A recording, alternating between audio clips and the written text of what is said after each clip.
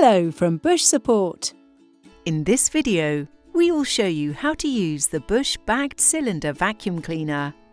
To change the dust bag, switch off and unplug the vacuum. Then, remove the hose from the hose socket and open the dust bag compartment by pushing the handle upwards and lifting the lid. Slide the dust bag out of the frame and remove the dust bag from the dust bag compartment.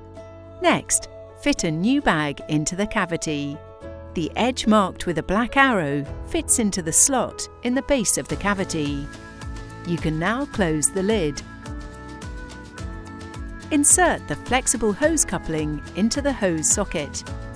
To use the vacuum, pull out the cable until the yellow mark is visible. Ensure you do not extend the cable past the red mark. Plug the vacuum into the mains supply and press the on-off button to switch the vacuum on. If you are finding that your vacuum is not moving across the floor smoothly, you can reduce the suction power on the vacuum body.